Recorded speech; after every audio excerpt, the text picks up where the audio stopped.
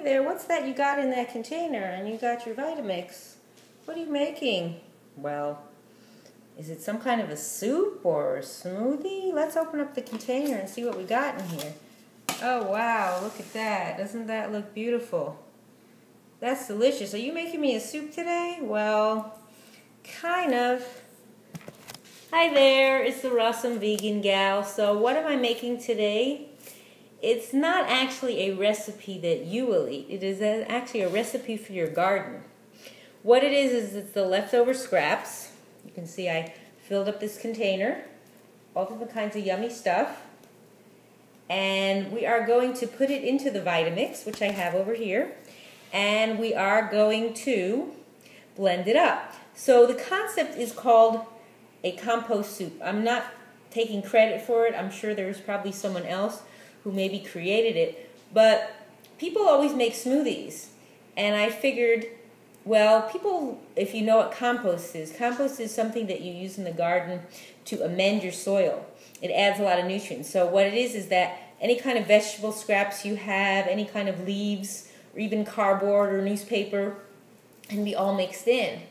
And they say the browns and the greens and the dry stuff, and then that creates what people call it black gold. It turns into this incredible rich soil that you've actually created from leftover stuff from your food preparation, from outside when you do gardening and clip the different plants and stuff, so you save all that. So what I decided to do is I had this container which was from a lettuce, and I fill it up and it has a cover, and then when it's full, what I do is I take it and I put it into the Vitamix. If you don't have a Vitamix and you have a regular blender, then really make sure that you cut the vegetables much smaller, and also you use lots of water. Don't be stingy on your water, it doesn't matter, because what you're doing when you're done is instead of you having to put it into like a compost bin or make some kind of way to put it and then have to mix it and everything, you could just actually pour the compost soup in your garden.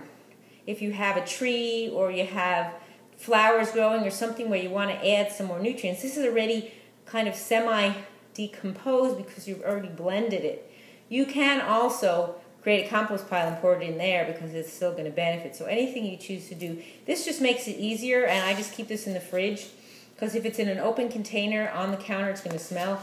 And if you have a family where you're eating a lot of fruits and vegetables, don't forget, you can't put your pits or any kind of stems or anything, seeds or from grapes, into the Vitamix. So those things I keep separate, or pits from mangoes, anything like avocado pits, that I keep separate. And then I could just dump into around something outside. It doesn't really matter. It'll eventually break down, or the animals will start getting into it, and they know how to break those things down. We don't. So what I'm going to do now is I'm going to put all this ingredients into Vitamix, and I have squash, and I have lemon peel, and I have greens. It's like I say, it sounds like a yummy soup that you'd want to eat, but again, this is not for consumption.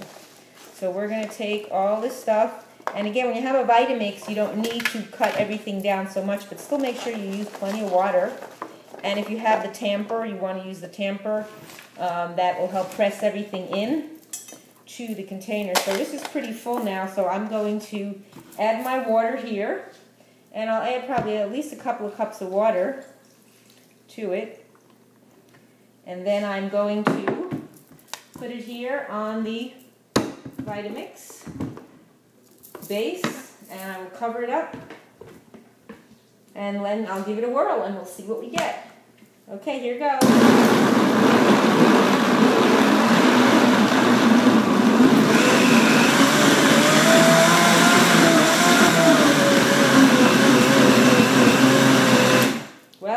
There, we got some wonderful compost soup.